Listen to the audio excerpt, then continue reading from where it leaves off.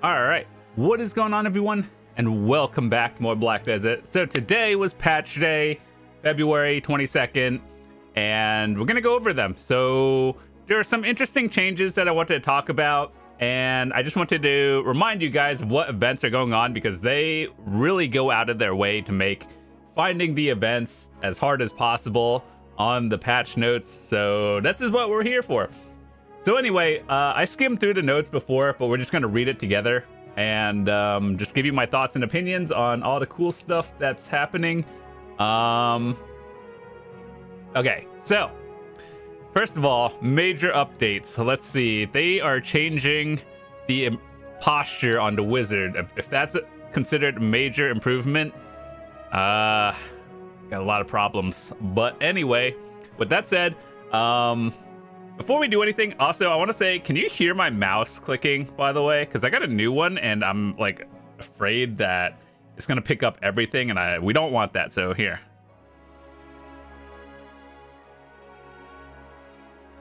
Can you hear that? If not, let me know. If you can or can't. All right, so anyway, improvement on the wizard's posture. We've been preparing this change since September of 2021, so basically almost 2 years, and apparently this is a huge concern. So people like Big and Shiny, let me know what you think of this. I like your fat wizard, by the way. All right, so wizard's model. Let's watch this.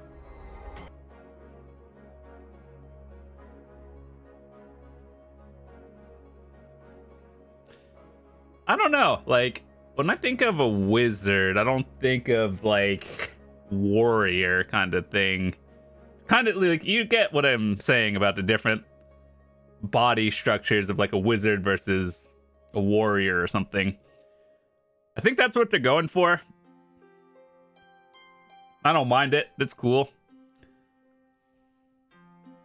I think it looks fine. Looks like every other character, but apparently wizards got it. Cool stuff.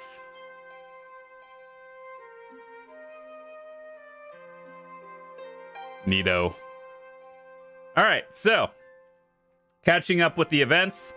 This is one of the big things that we want to look at because I don't understand why they can't just put this like on the same page as everything else, but they have to put everything on a separate tab.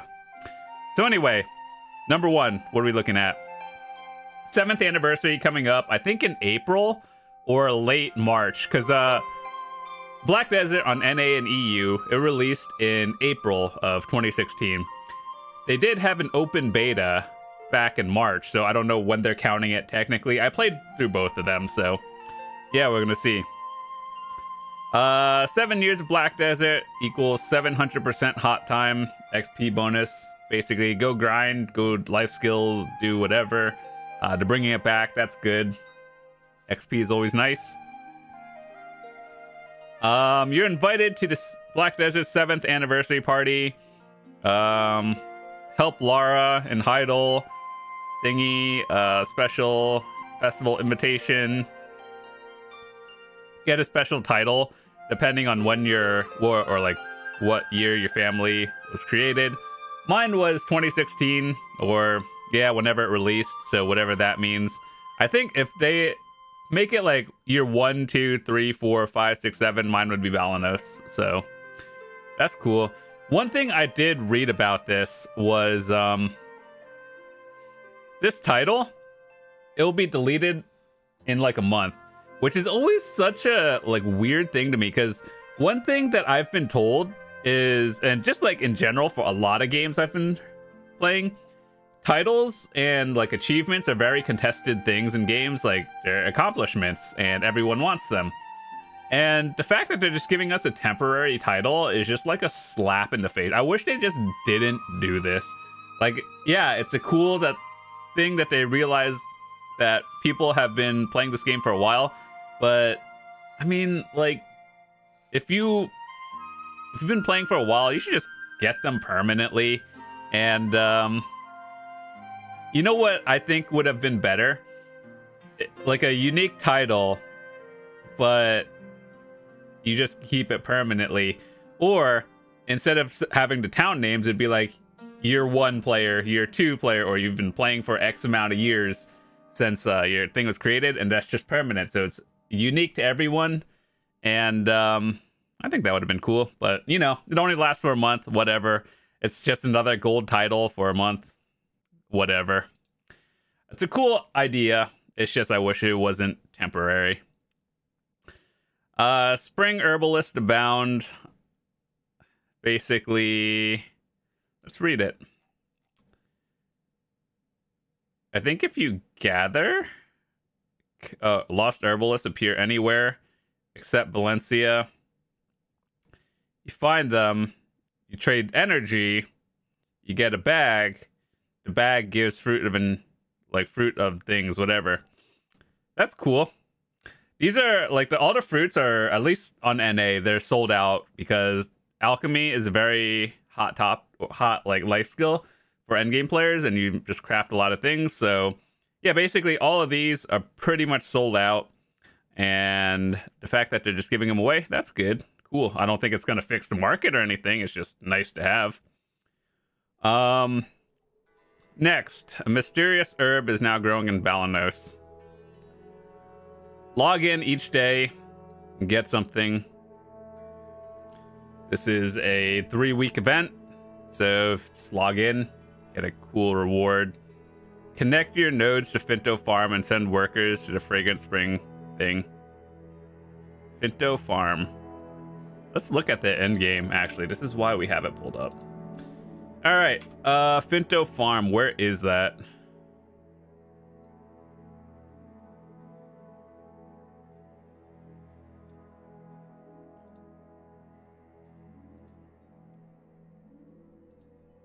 Oh, okay, so they added a temporary node to like these two things, which, remember when I made my node bin worker guide? You should have these nodes already on there, because chicken meat and eggs are very important. Potatoes are okay, I mean, they're just free money, but these two nodes are in general worth it, so you should have them by default, and it's like a beginner node, so you should have them. All right, so we got 43 of these already. Let's see, what did they look like? One quest for family, spring herbal decoration. We always get the event items. Then dirty is an 80 stack. Oh boy, more fail stacks. And then a 7-day box. I assumed a 7-day box, if I remember it correctly from like other things, it's more just like a 7-day comma book or something. So 7-day box. Let's look at it.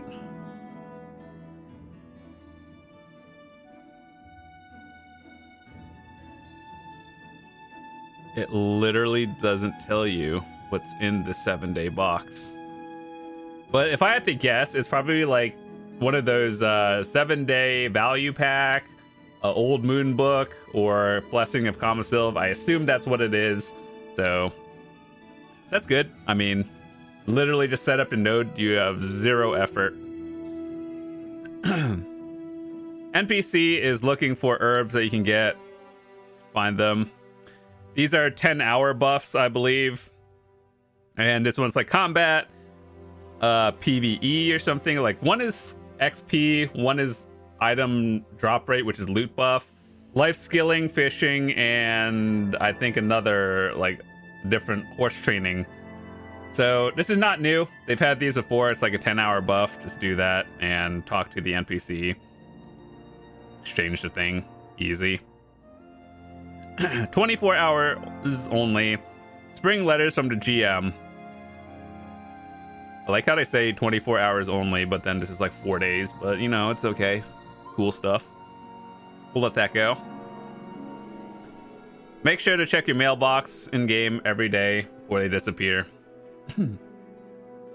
So starting technically tomorrow, so today was maintenance day, and after like the time reset rollover, that's when it starts, and then you get some goodies. That's nice.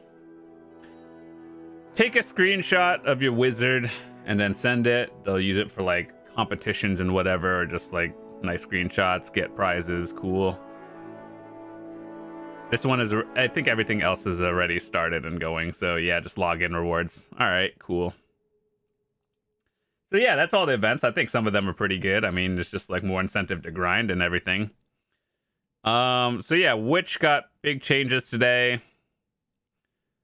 I've played both Witch and Wizard.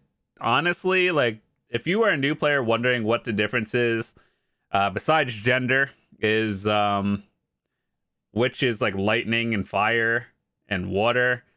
That's Wizard, and then Witch is like earth and poison kind of stuff. It's a lot of descriptions and visuals. Okay. Witch change. Fixed emotion so that the motion connects more naturally on lightning skills. I like Wusa more than Megu. It's just, Megu is just significantly better than Wusa. And you know one thing that's always bothered me? I understand, like, with the new region, they have to get out some new characters, as in, like, something that would, like, fit the theme. But it's been over one season, so, like, over 3 months. And I feel like Wusa and Megu are just incomplete classes, because they only have Succession now. And I think I remember reading somewhere that Awakening was probably going to take them a few more months. And I was just like, I wish you guys would, one, stop making characters and just start balancing all the other classes. I get that Pearl Abyss is trying to make money and everything. It's a company. I get it. But at the same time, it's like, do you think people would pay more if they had their classes like balanced and like everyone who enjoys their main, they would be more like willing to spend more if they were happy with their current class instead of re-rolling? I have no idea, but it just makes me feel like if they're gonna keep releasing classes and then have them like incomplete for a good 6 months, that's a little bit concerning, actually. And like, I get it, it's flashy, it's cool, flavor of the month kind of thing, but then even with the 2 new classes of Wusa and Megu just like dumpsters Wusa and basically everything. It's like they couldn't even balance the 2 new classes to be the same. But overall, I like Wusa more. It just like fit my play style a little bit more. So good to see that things are getting changed around with that. Megu is just kind of cracked. Fix an issue from a certain distance. The clone would not be displayed for other characters while the skill was active. Why is that a problem? I think the number one complaint I've seen from PvPers, like whether you're fighting a Megu or you're playing as one, is the clones are they're very strong, and it doesn't even matter because you could just like swap, like, you know, your main versus the clone. And so like if you're not even in range, like why would it matter? So apparently this feels like a buff, but I don't know. This one is a big one that we talked about a while ago. The number of contribution points for each node has been reduced. And so when I woke up today, I had like 10 extra contribution points, and then I put it into a new farm. So yeah, if you want to read it, this is basically it on the official patch notes, before and after.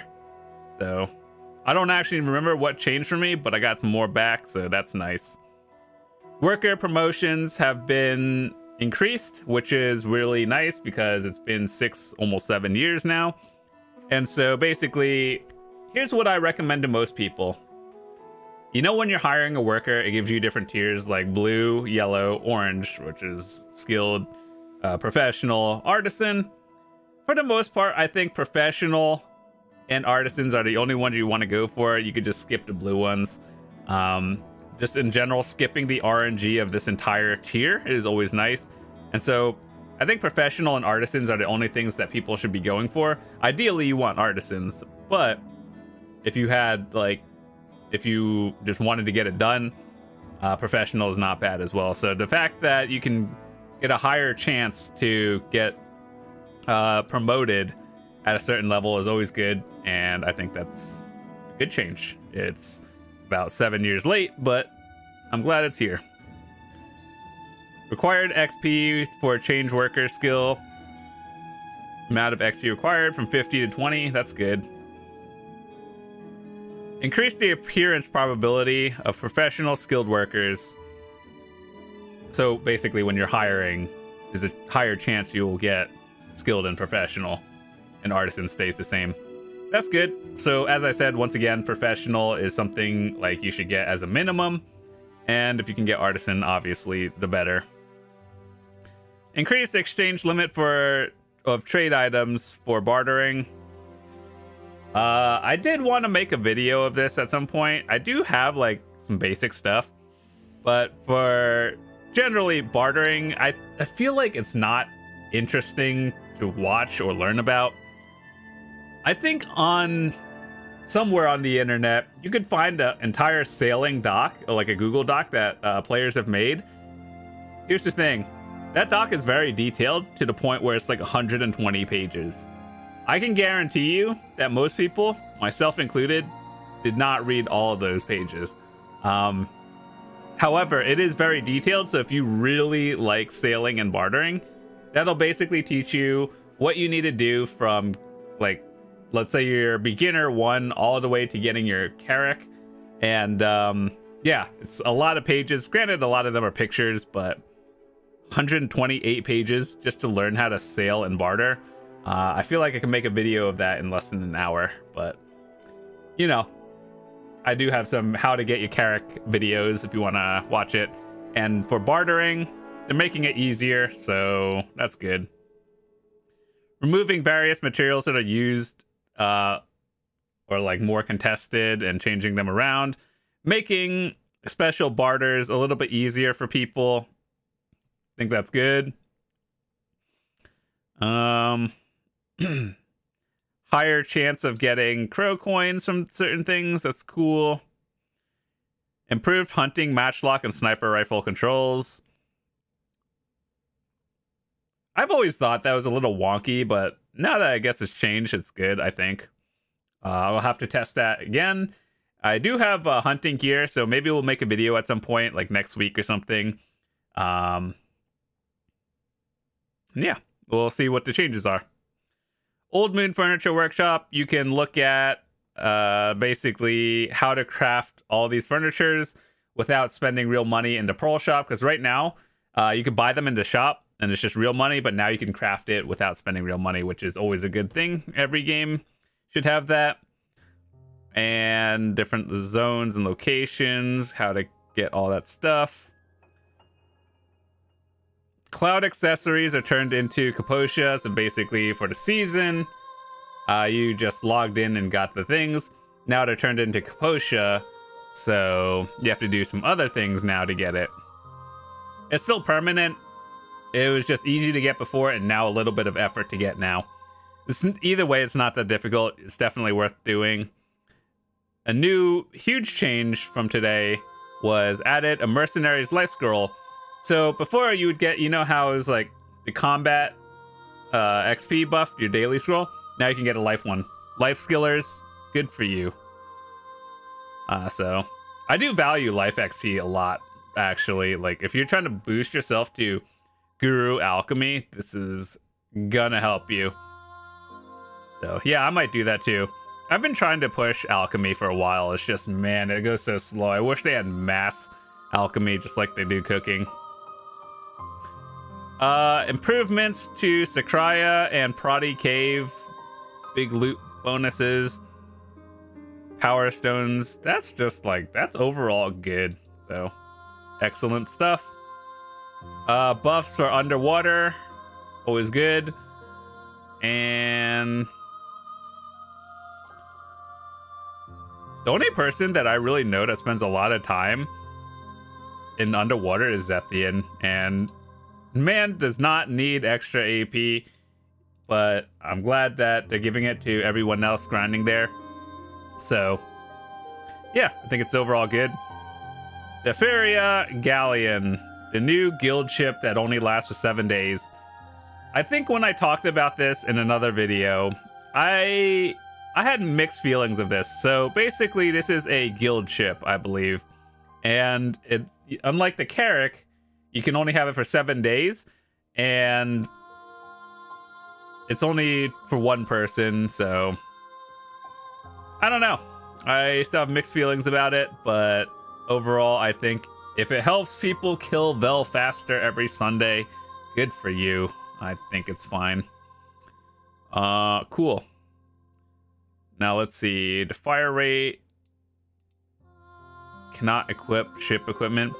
See, actually, this is one thing that I think should be changed in general. Enhancing boat gear for your guild boats has been very tedious, and even my guild, we've had the same boat gear for like the longest time. No one's ever bothered because no one wants to do it. And so the fact that they're coming up with a new ship where gear is irrelevant, I think that's overall good because not everyone likes sailing, and I get that.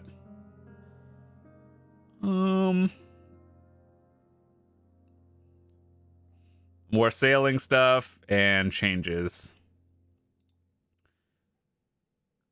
Yeah, I think that's it. So one thing I want to do before we head out is let's go back in game for a second. All right. Oh. I blamed the new mouse. It's fine. Can you hear that click, by the way?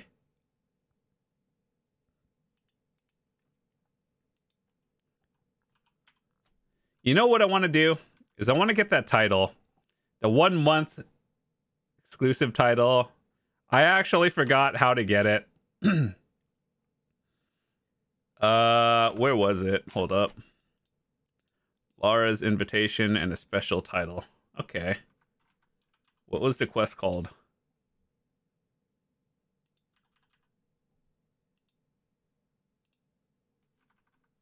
Hand over beer times 70.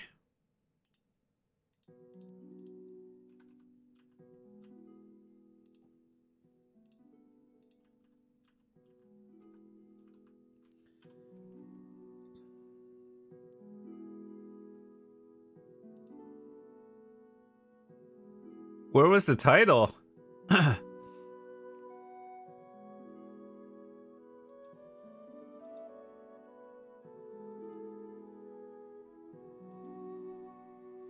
Let's see. Let's see what we get.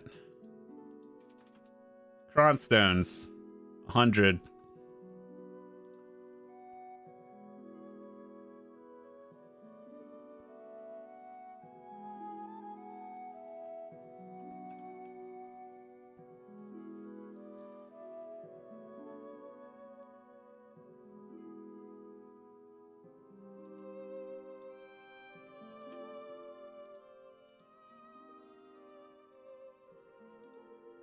Was that it? Like, hold up.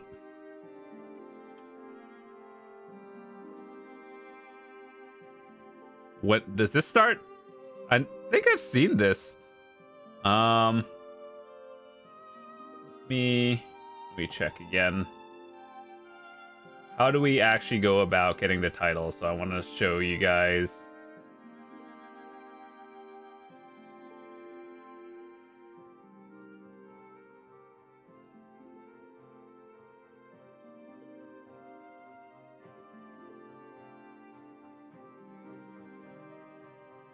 It doesn't even tell you. It just tells you how to do this quest.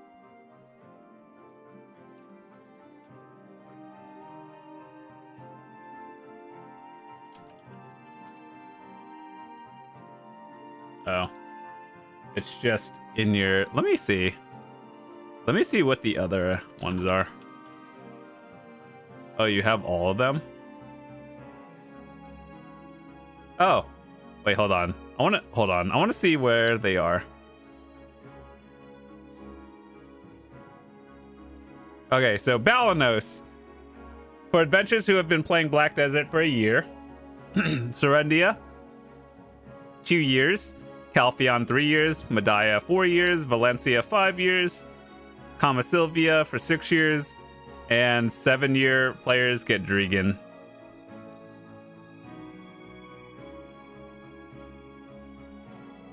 Dang, it's a gold title as well. That's pretty nice. It sucks that's only for a month, but I mean, cool. 7-year players we get a 1-month title. How cool is that? I just paid 40 billion for a Nuverkant one, and then worked so hard for the Orzeko one, and then they just give out gold titles.